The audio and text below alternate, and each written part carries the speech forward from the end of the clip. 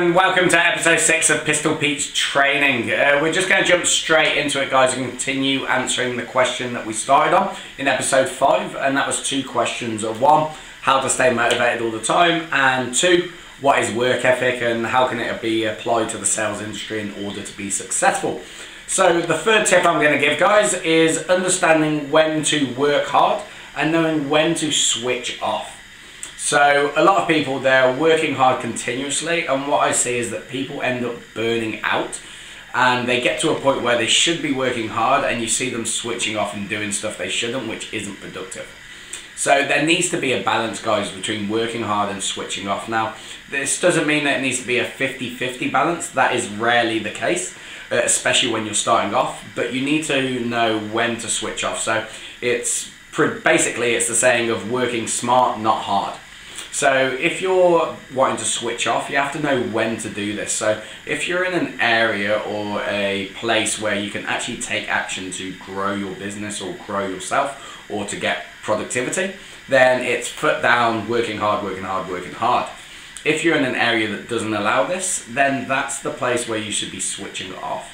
But the key to switching off is being organized. I see a lot of people trying to switch off and they can't fully switch off because they haven't actually finished the tasks and the jobs that they need to. So with being organized, what it allows you to do is actually relaxes the brain and it allows you to switch focus. So this will allow you to move from task to task, actually completing them, and then it allows you then to switch that focus again to something that isn't work related. It means that in that spare time when you're not in an arena for growth, it means you can actually switch your focus to something outside of that work arena, allow your brain to relax, it allows stress to release, and it actually allows you for a much better sleep as well.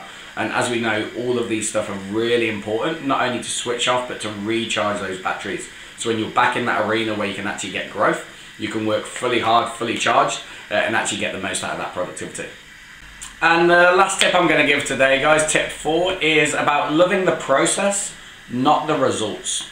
So a lot of people have all their focused on the results. So they're in the sales industry, they're looking to get a certain promotion, obviously in the business, or in general in life, a lot of people seek out a certain goal to achieve something. For example, buying a BMW or buying a big and fancy house. Now, unfortunately, the problem with this and focusing on results is when you don't hit those results or don't hit that goal, what happens is we become unhappy. And when we lose happiness, we lose enthusiasm and excitement. And as we've shown in episode 5, when you lose enthusiasm and excitement, so do we lose work rate. But the truth of the matter is, if you look at these results, if you hit these goals, they only ever bring short-term enthusiasm and short-term happiness anyway.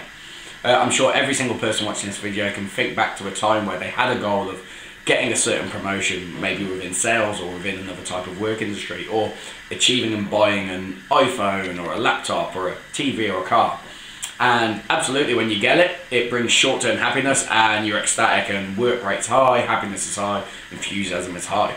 But after a while, whether that be a couple of days or a few weeks or even a month, what happens is this becomes the norm again. What happens is our happiness levels just revert back to the norm, so does our excitement and our enthusiasm, and so does our work rate.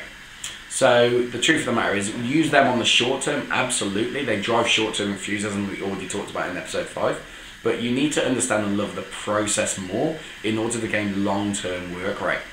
So there's a famous saying that everyone's heard, if you find a job that you love, you'll never work a day in your life, and that's true, guys.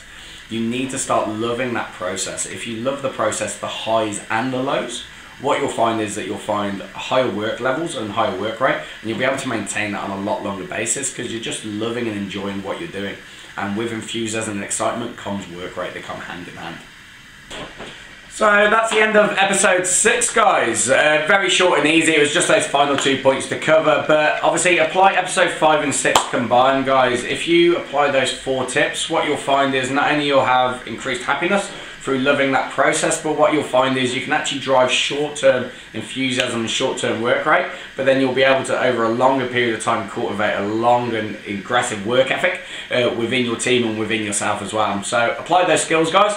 Any more questions, send them into pistolpetetraining@gmail.com.